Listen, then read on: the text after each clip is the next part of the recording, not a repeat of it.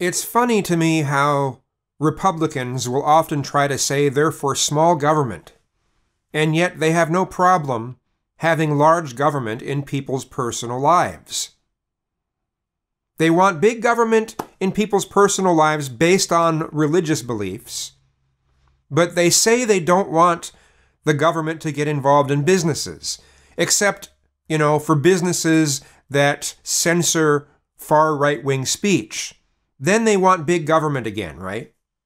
They're not very consistent.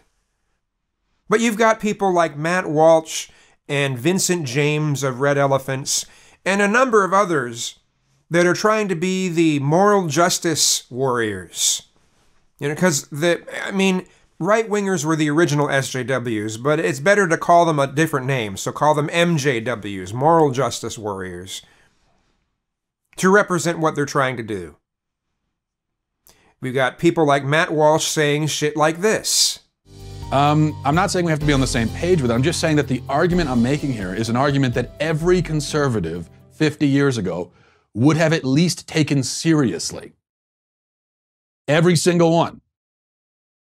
If you recoil in horror at the very thought of regulating or banning porn, it's because you have so totally accepted the left's premise on pornography and probably on so many other issues as well. No, it's because some of those right-wingers have consistent principles of small government, unlike you.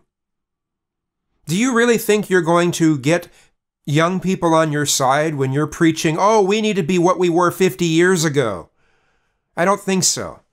You're just another authoritarian right-winger, just like a lot of these other blowhards.